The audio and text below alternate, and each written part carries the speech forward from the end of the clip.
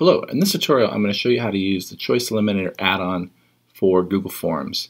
And Choice Eliminator is an add-on that takes the options of which a user can see a number of choices on a Google form. And this is particularly helpful for a couple of ways. For example, in this case, there's a teacher that's offering some study sessions during the middle of the week, Monday, Tuesday, and Thursday during advisory.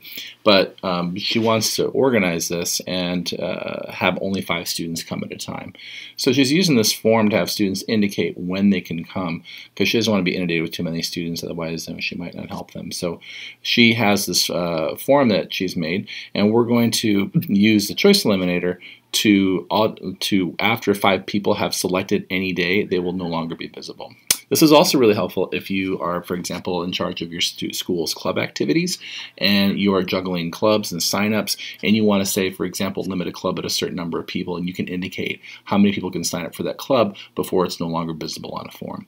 So I'm going to show you how to do this from start to finish. First thing you're going to do is go to Google Forms, and you're going to go to chrome.google.com, the web store, and you're going to search for Choice Eliminator 2, which looks like this. And then you're going to install it. I've already installed it here in my case. So you're going to say get add-on, and it'll ask for permission in your Google accounts. Once you do that, you go into your form. If you've already made your form, you'll have to refresh it, but it'll be appearing this little sort of puzzle piece. And there's different kind of choice eliminators that you guys can use, but for this case I'm just going to choose Choice Eliminator 2. And I'm going to go to Configure, and once I do that, a little box pops up. A little note from the author is that this tends to work better with drop-down arrows rather than multiple choice sorts of questions, so just make sure that you select the appropriate format of this question for this.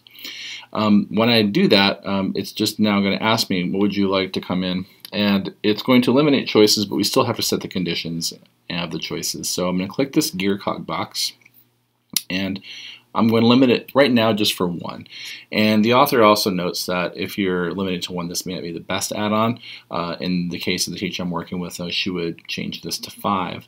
Also, if you want to use this form over and over, you can go to the Responses tab, delete all responses, but you're also going to have to come in here and you're going to have to restore choices here on the add-on as well. So even if the responses are deleted here in the form, you'll still see a count number here. So you'll have to go back in and just hit that restore options there. But we're pretty good, so we're going to hit close. So now that we're done, let's do a live demo, see how this looks like. And I'm going to go to the eye and do a live preview. And I'm going to type in my email address and my name, and it says, when would you like to come in? And I'm just going to pick Monday advisory and hit submit. So to show you how this looks, when I go into my form, the responses trickle in here, but interestingly, if I also go to Choice Eliminator 2, I'll show you kind of what it looks like here.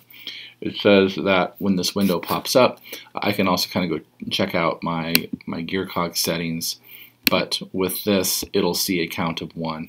So you'll see a count of 1 here, and because of that, it's going to stop and it's going to not offer that Monday time again. So if I go to submit another response, then, for example, I'm not going to put my email address and name in here now, but if I drop down, you'll see that that Monday is now missing. So this is a nice way of like managing workflow and meeting times with students, so you don't get too inundated with like how many students are coming to see you. It's a great way if you manage clubs to set a certain cap on attendees before they cannot do that, so or sign on to other clubs. So anyways, this is Choice Eliminator, and happy Googling.